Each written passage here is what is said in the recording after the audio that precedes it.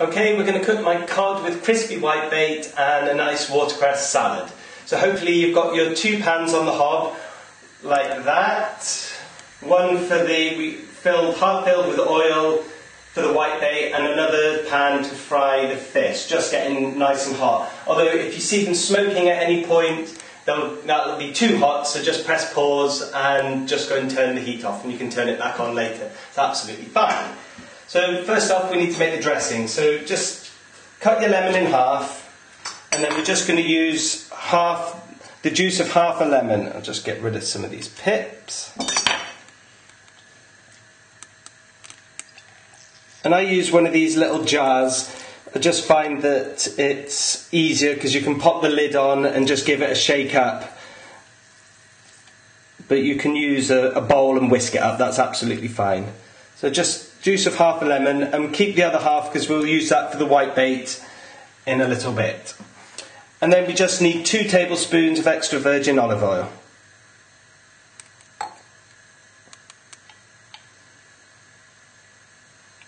Here we go, and get rid of that. And a little twist of pepper and a pinch of salt.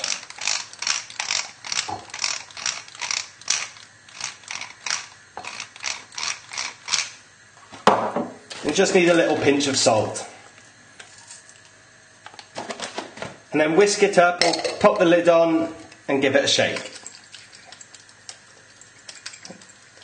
You just want to do it till it's all emulsified.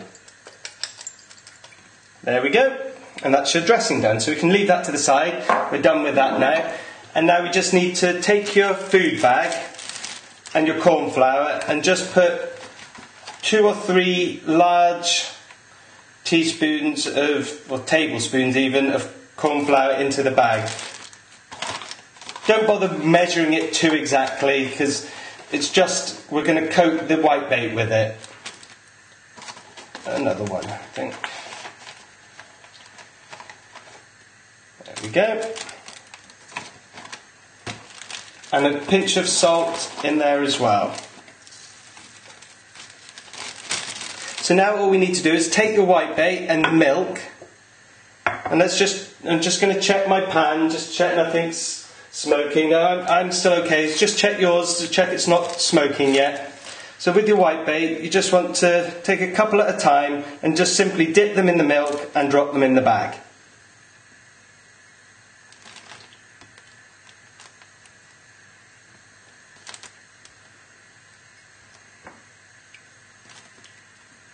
Here we go. Oh, it's trying to swim away. There we go. So you can leave the bag to one side, get rid of the milk and the plate, and then bring in your cod.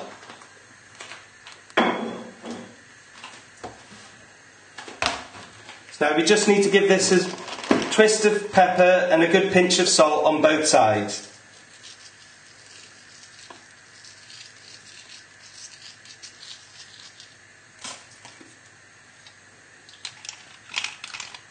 Okay.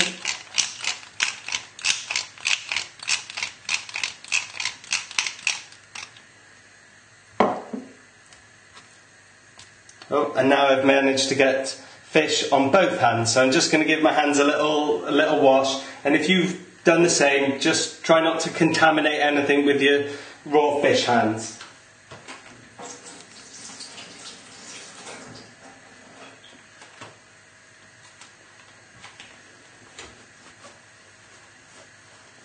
Right, hopefully you're still with me. We just need to pinch of salt on the skin side of the fish now.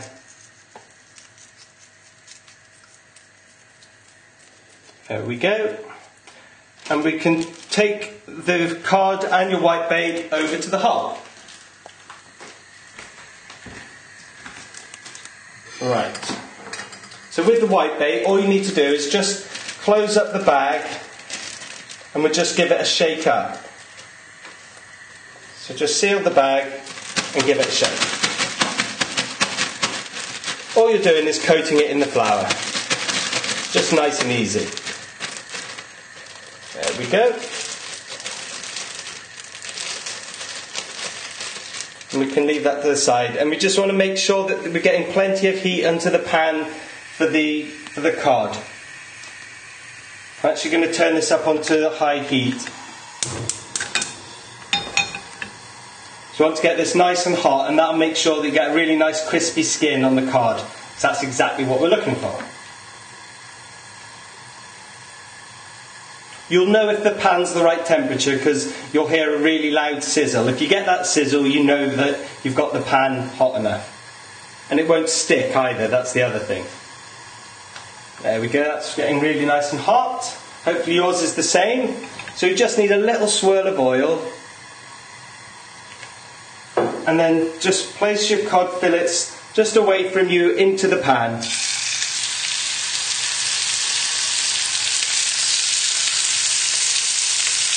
Now go and get rid of your board and wash your hands.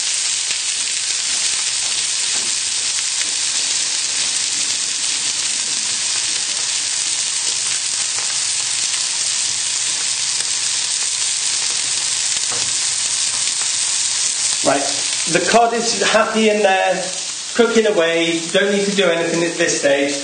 Hopefully you've got your plate with your kitchen roll and your tiny little cube of bread. Because this is what we'll use to test the temperature of the oil, to check it's hot enough.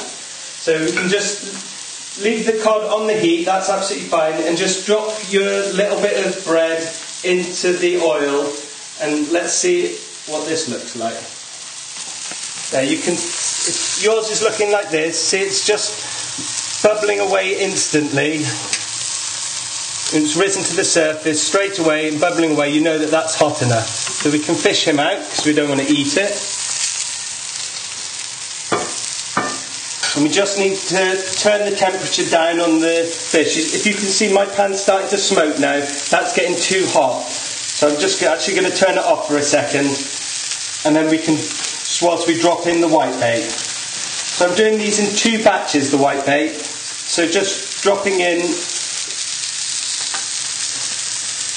5 at a time. There's 3, and just be careful of your fingers when you drop them in. And another 2. There we go, and that's bubbling away nicely. So just going to give my hands a little wash.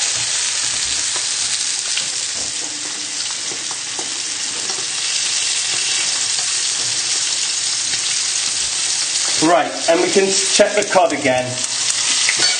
I've just turned the heat back on. Sorry it's a bit noisy. And I'll just turn the cod to see how it's looking.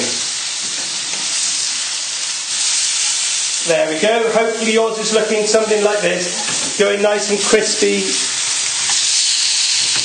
on the skin.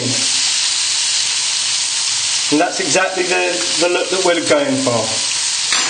The whitebait, that's really easy to know when it's cooked because they'll just start to go golden. As soon as they go golden, fish them out with your slotted spoon onto the paper.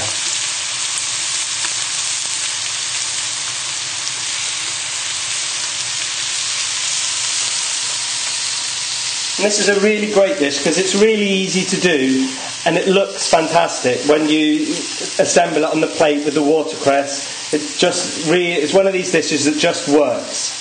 With the lemon and the fish, it's fantastic. There's nothing to do at this stage.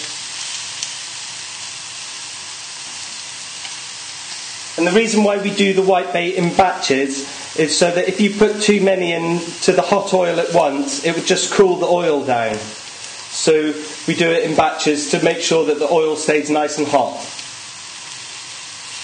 How are they looking? Almost there. We'll just give them a little bit longer just to start darkening slightly.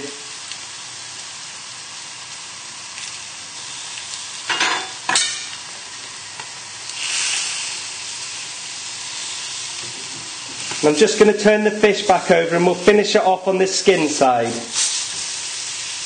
You don't want too much colour on the fleshy side. Oh. There we go. Oh, a bit fiddly. There. The good thing about cooking it with the skin on is, skin side down, it acts as a really nice barrier against the heat. So the skin absorbs all the heat and it goes really, really nice and crispy, but it doesn't overcook the flesh. So it's just like a hot plate that it's sat on. That's fantastic.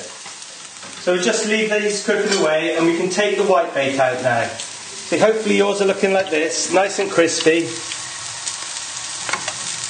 So we'll just fish these out, pardon the pun, and just pop them onto the kitchen paper. And then we can pop the other 5 in. Hopefully there should be another 5 in here. You may have to search about for them a little bit. That's 3. And just be careful of the oil when you put it in, because it will be really hot.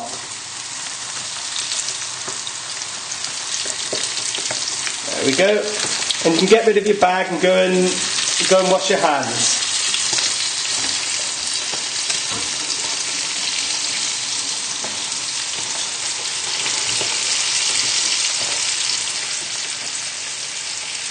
Okay, I've just turned the heat off again on my fish, just starting to smoke. You just need to control the temperature. You want it at that high heat the whole bit of the cooking, but when it starts getting smoking, you know that's too hot and things starting to get a little bit dangerous.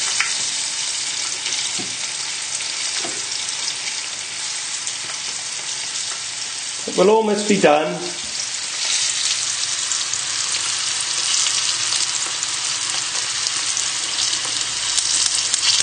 I'm just turning the heat back on my fish now, just to keep the heat going through it.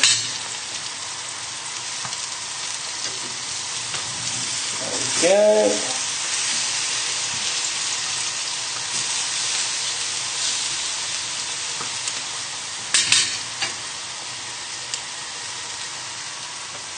So the fish will be done now, so we can turn the heat off and take your board and take the fish off and pop them on the board.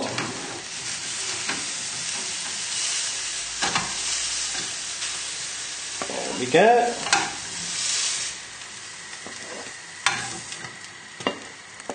And you can take the board with the fish. Hopefully yours is looking like this, just slightly coloured on one side.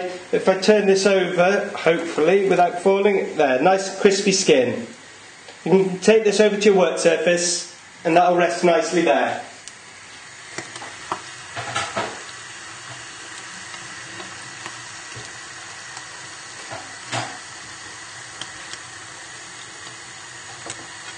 Right, the second batch of whitebait should be more or less done now.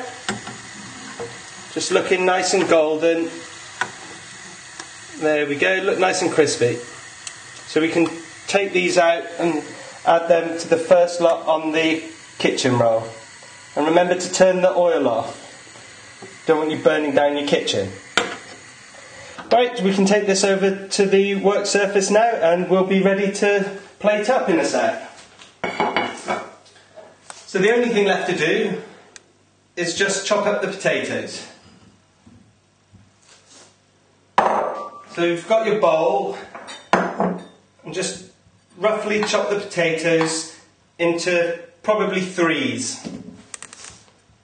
Just little discs, and then just drop them into the bowl.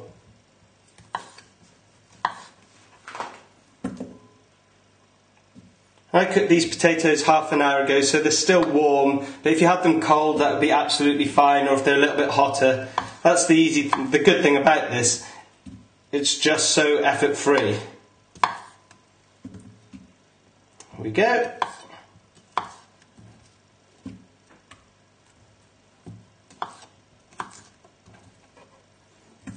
And then in with the watercress on top of that.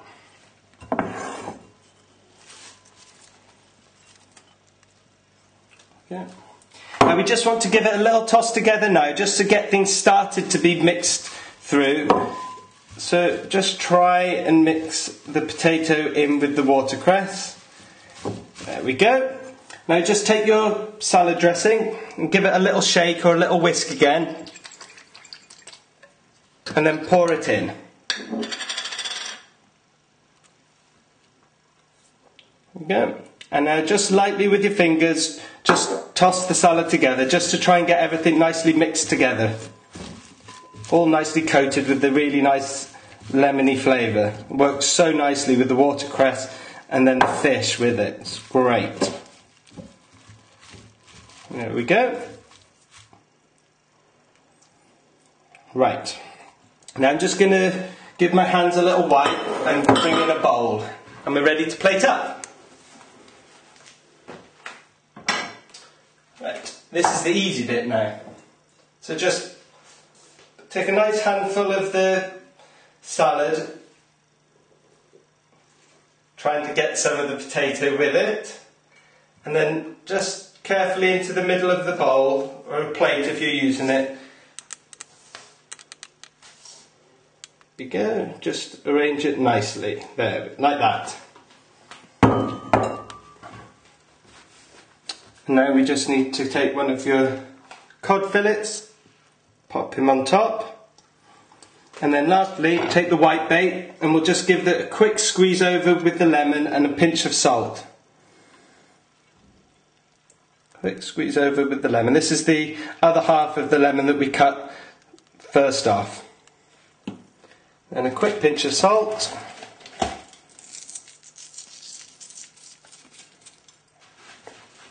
And now we just need to arrange these on top. How you do this is up to you with your artistic license, whether you want to build something like that or you want to try and build a little teepee, but essentially that's done and I hope you enjoy it.